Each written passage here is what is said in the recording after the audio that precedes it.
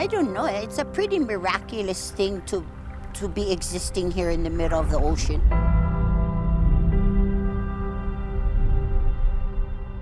I think what's special about the island landscape is that it's born of elements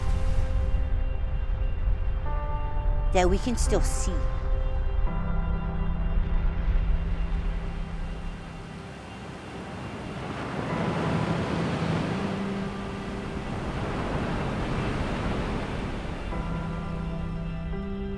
This is the beginning of the making of islands.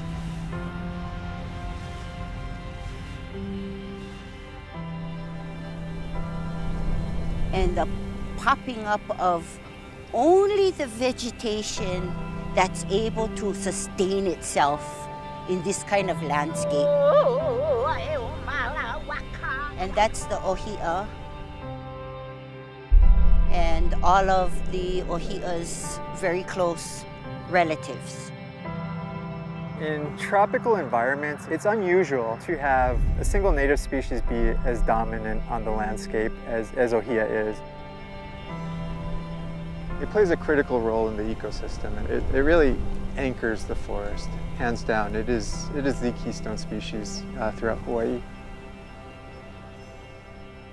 Ohia was used in musical instruments, it was used in tools of farmers, it was used in weapons of warfare.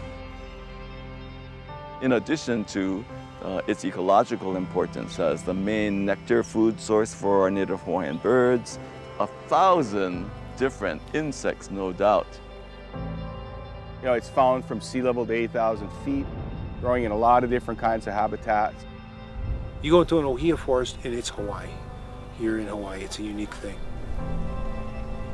For any culture, the land that culture is from shapes the nature of the culture itself. And so for the Hawaiians, the huge amount of uniqueness that we have here in Hawaii has affected the way that Hawaiians think, the things that we do, down to our crafts, down to our language. Right by the people. And ohia being such a dominant tree in the landscape, especially before, has affected the way Hawaiians view the world.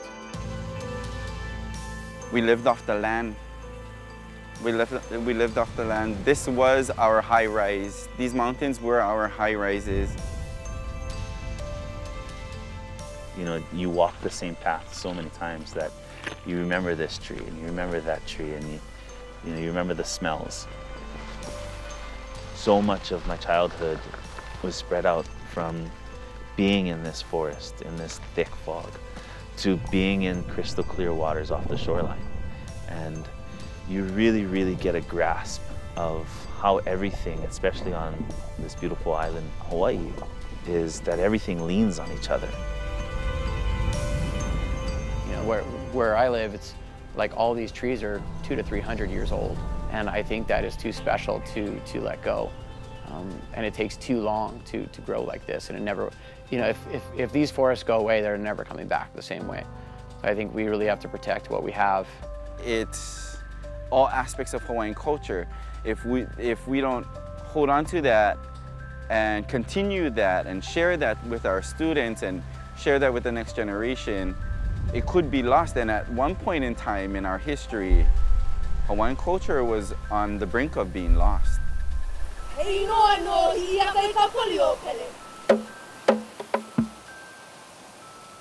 I kind of equate that to what's going on with Rapid Ohia Death.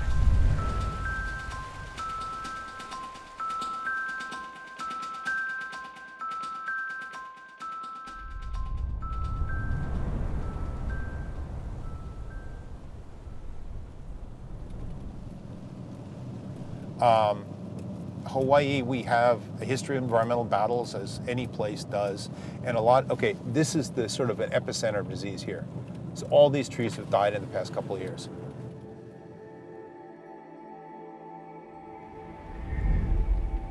And I called and I was like, you know, something's wrong with my trees.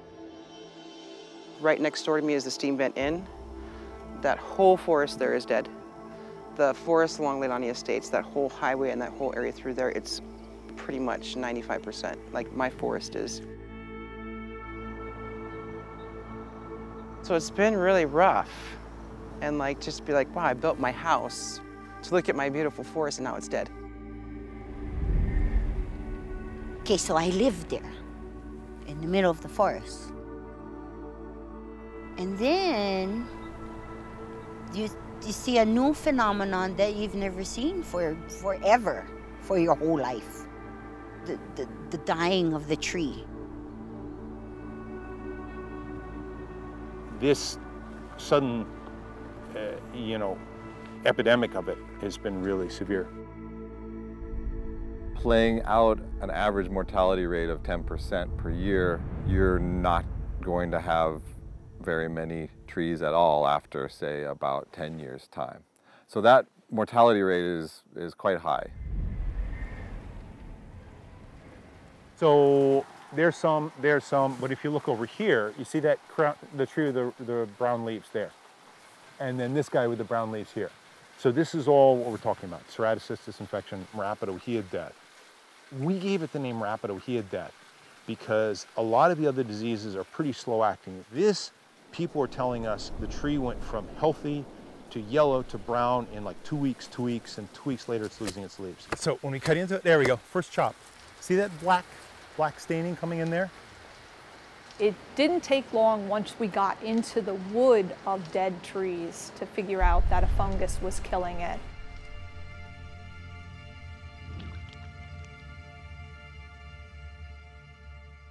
I knew we were up against something that could be pretty devastating. So it was very important to work as hard and fast as possible to really figure out what it was, what it's doing, and how we can control it.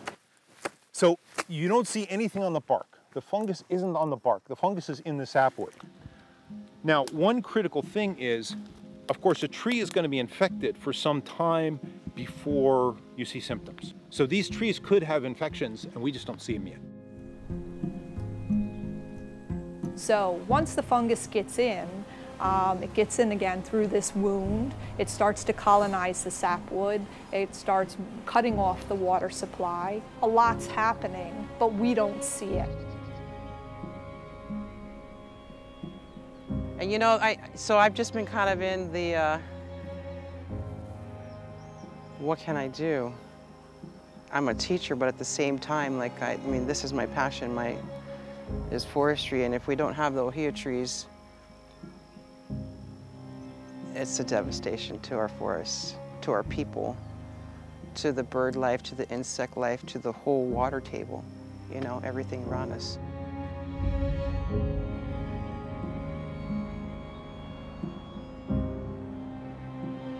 The catch is today, with all our invasive species, most of these forests, the invasive species are going to come in.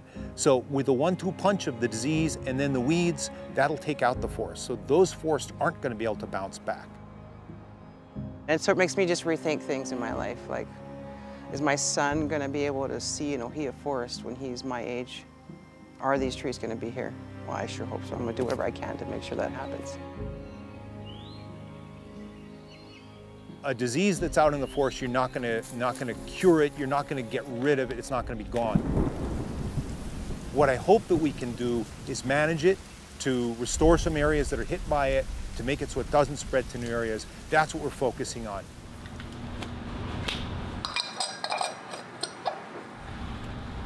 Well, welcome to the USDA Agricultural Research Service here in Hilo, Hawaii, where we study biology, detection, and try to figure out some management techniques for the ceratocystis fungi killing ohia.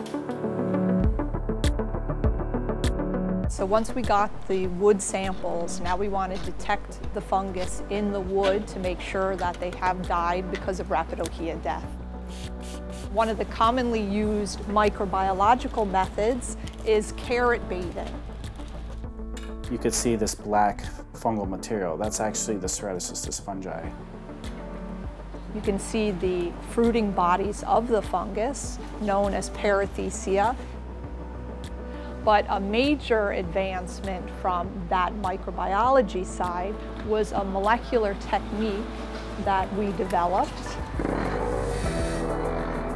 And instead of having to wait about a month to figure out if ceratocystis is there or not, Now within the day of receiving samples, we can actually tell you if ceratocystis is present in the wood.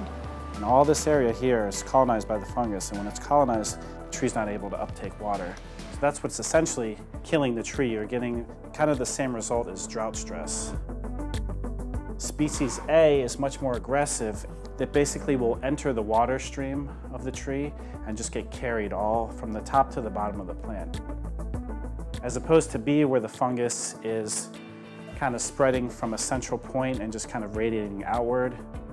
Kind of our goal is not to just lump these together. We want to really clarify these minute differences between the two so that we can kind of develop management strategies that can kind of target those differences. Now on a bigger scale, we're trying to figure out how does the host respond as a large population. You can go into an area where you see widespread mortality in the field. 99% of the trees are dead, but there are still survivors. Is that maybe host resistance that you're looking at?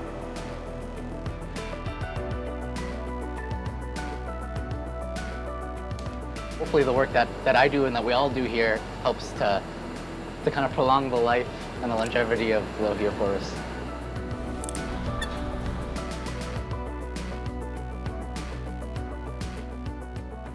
We've made a lot of progress in the past 3 years now since we identified the pathogen. We're only 3 years into 100 years worth of research and knowledge that we need to do about this.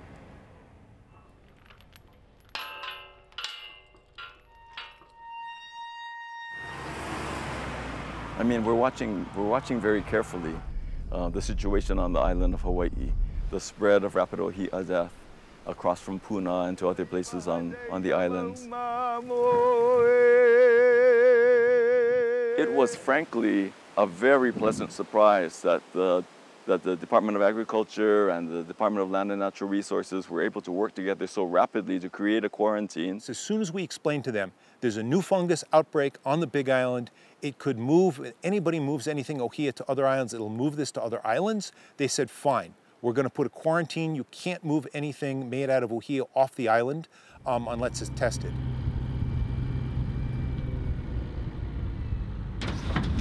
A lot of logs have been denied the ability to ship. They've said, no, you can't ship that. We found ceratocystis in it, and so they don't move. The same thing for the nursery industry. There's no way of testing a small Ohia seedling without killing it, so you can't ship Ohia seedlings. And you can't prove a negative, but we know that things that could have spread it to the other islands have been stopped because of this quarantine, so I say it's working.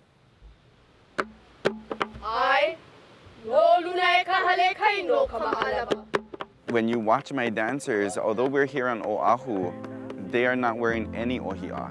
And it's sad. It's very sad because we should be. Traditionally and culturally, hula really is an embodiment of our surroundings. And you look at hula movements and what they represent, and it's really people being able to manifest what we see around us. And so who would we be if we didn't take our responsibility to take care of the forest and things that are around us? But we've made a conscious decision as a halau to find other ways that we can be symbolic to our mele. One really interesting thing that I noticed about Merrimack that year was there were a lot of halau who took that route and took a stand to make sure they didn't use not just lehua, but forest plants in general. We didn't even want to go into the forest to make sure we didn't pick up the fungus or anything, just to be safe.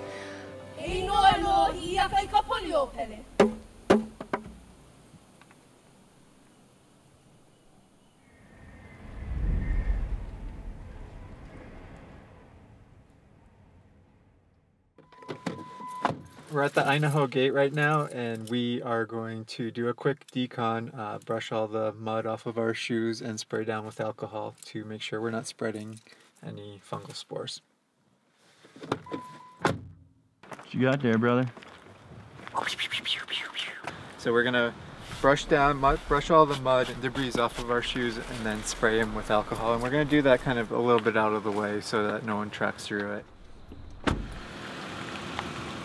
Hawaii Volcanoes National Park receives nearly 2 million visitors per year, making it the premier visitor attraction in the Hawaiian Islands. And that's significant because a lot of people come to Hawaii Volcanoes and then go to other areas in the Hawaiian Islands, areas which may not necessarily be dealing or as aware of the challenges posed by Rapid Ohia Death.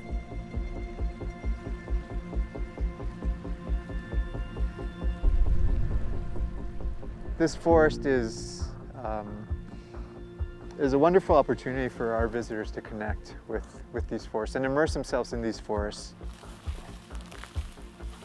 We are intensively sampling trees, suspect trees throughout the park, and where we do confirm the disease, we are bringing in scientists and working with our partners and carefully evaluating what management strategy makes the most sense. And that varies by site. It's a challenge because we don't know, this is such a new disease, we don't fully understand how it spreads. We're still learning about the different methods of spread, but the main hypothesis is that it's spread in beetle frass, ambrosia beetle frass in the wind, and it's deposited on the trees, and if there's a wound on the tree, then the tree may become infected. My name is Curtis Ewing. I'm with the Department of Plant and Environmental Protection Sciences. And here's a gallery. Ambrosia beetles attack dead and dying trees preferably, but they will attack healthy trees, especially if there's any kind of drought stress or a wound. And if you look at the tree, you can see all this dust right here. This is what the beetles are pushing out as they create galleries. They can actually push out quite a lot of dust. Over the course of 2 or 3 weeks, if they're very active, they can fill this vial with boring dust, actually pack it completely full. The chances that this boring dust are transmitting the disease locally is very, very high. And you can see all the dust is pouring out. Then inside is the xylem. That's where the nitrogen, phosphorus, and water from the roots go up to the leaves. And that's where both the fungus and the beetles are. And that's why we suspect that the beetles are an important vector of the disease, because they are the only thing that in large numbers is attacking ohia trees and going into this inner part of the tree where the fungus is and kicking out this dust that's full of the spores and also themselves. When they're done, a couple dozen of them will all fly out of here and they'll go and seek a new tree.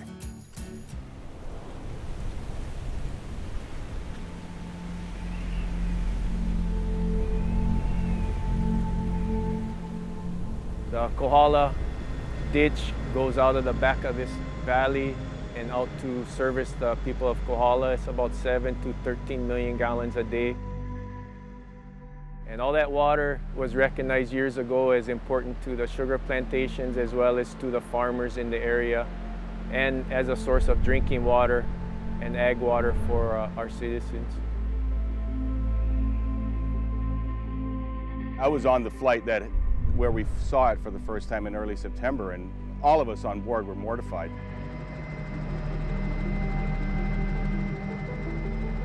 The most recent outbreak in Kohala Mountain is about 30 or 40 miles from the other known location of Rapid Ohia Death on the island. So somehow it made that jump 30 or 40 miles to Kohala. Maui is the same distance away. So we're really concerned about it getting to Maui and starting another epidemic all over again on their island. The wind is clearly surely one source, one probability. We don't know, and that's where the research comes in and trying to understand how it moves. We are doing a lot of sampling to try to test that hypothesis that the fungus can move by the air. And it's significant because if it can move long distances, it has the potential of jumping to other islands on its own.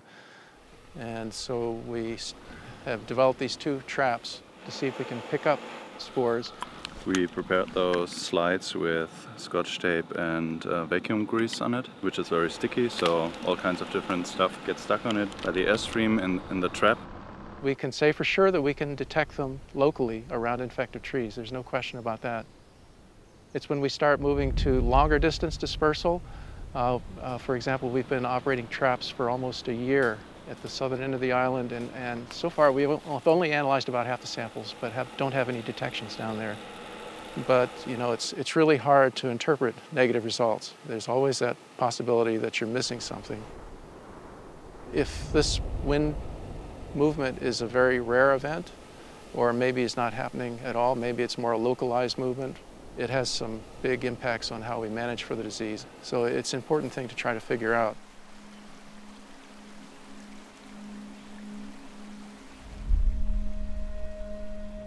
If the Ohia people decide that for some reason they need to go into dormancy,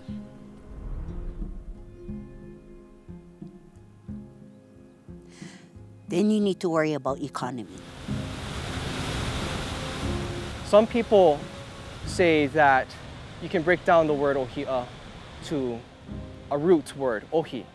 And they'll talk about how the Ohia is really important in its function of gathering water for the land, gathering up this rain and this mist.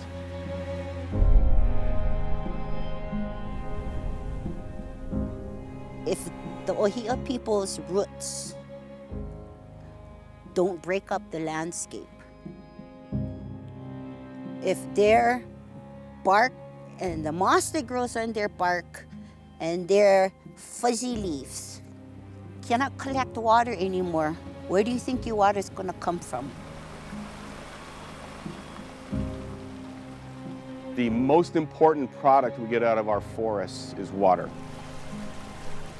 It's certainly true that healthy watersheds save our soil as well. You need something to hold the land back. The Ohia, and specifically, without it, you put so much strain on everything else. Then the runoff goes into the ocean and it suffocates the coral. And it's just a domino effect after that.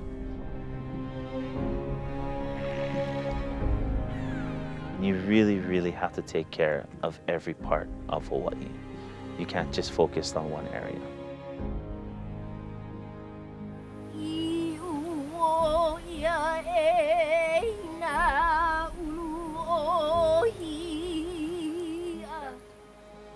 Rain is important. Ohia is important to the rain. There's this old Hawaiian saying that everybody likes to quote, "Hahai no kaua I kaulula aoia." The rain follows the forest. And if the Ohia is gone, our dominant forest tree, what happens to the rain? If the rain is gone, what happens to us? And that's just a scary, scary thought, to think that there is a threat out there that can demolish our way of life here on the island. And I don't want to be known as the generation that lost the Ohia. You know, it's that Hawaiian saying, you know, you take care of the aina takes care of you.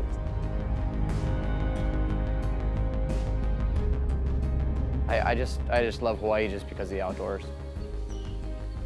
You know, now I live up in the mountains and spend a lot of time out in the woods with my bow. It's been kind of an interesting topic because if you don't live in Ohia forest and if you don't know anything about the trees, if you don't spend time outdoors hiking, a lot of times people don't consider it very important. We live in the forest, so for me it was quite a scare, and so I wanted to learn how to prevent it from spreading, how to prevent it from the areas that have not been affected yet, and just kind of educate myself a bit. So the first thing is there's a pathogen. There's two pathogens. They've come in here like one more invasive disease, and they started killing a lot of trees. Then secondly, a lot of this is going to be human vectored. It's people moving stuff around. The dead trees are full of fungus, so don't move wood around because you're moving fungus around by that. The fungus needs some sort of wound to get into a tree because it's in the sapwood. So don't ding trees or watch a tree if you ding the bark, because it's able to get that. The fungus comes out of the tree when the boring beetles get in the trees, and everybody's seen boring beetles attacking sick trees, and then that sawdust is full of fungal spores. That sawdust on the ground is full of fungal spores. So if you're in a diseased forest, don't track mud into a clean forest. Clean your shoes, clean your gear off. The fungal spores are sticky, so anything you cut into a tree is going to get contaminated with. Clean your tools, sterilize your tools. Moving within a locality, it does tend to move by the blowing of the frass of the beetles, but moving in long jumps, it's going to be people moving it, and if people know not to do that, that can really help.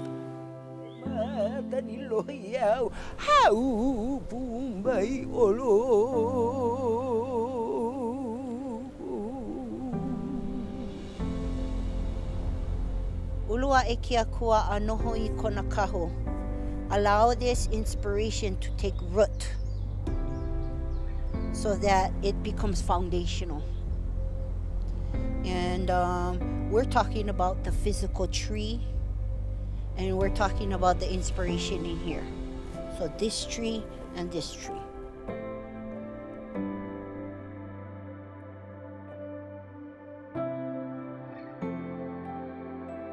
If we're well, then they'll be well. So be well.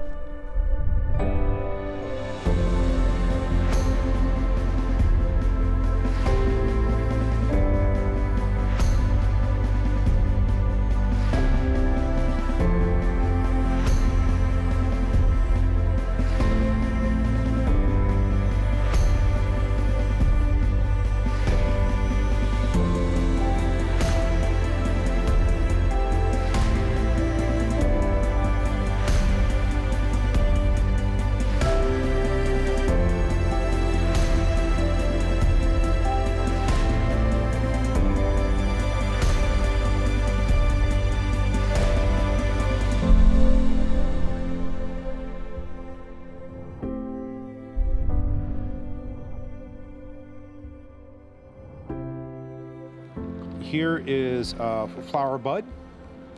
By tomorrow, see this is just about to pop. By tomorrow this will all burst out. You'll see the stamens and the flowers coming out of this. After a few days the stamens fall off and all that's left is the pistils. Then the pistils will fall off and it's green fruit. And this takes several months for the green fruit here to ripen. This is ripe and it's full of seed. So that's how they colonize lavas. These tiny little seeds blow, and they're by the millions, and just one will fall in a little crack in the lava where it's got a little bit of organic matter and will grow, and it will start a new ohia tree.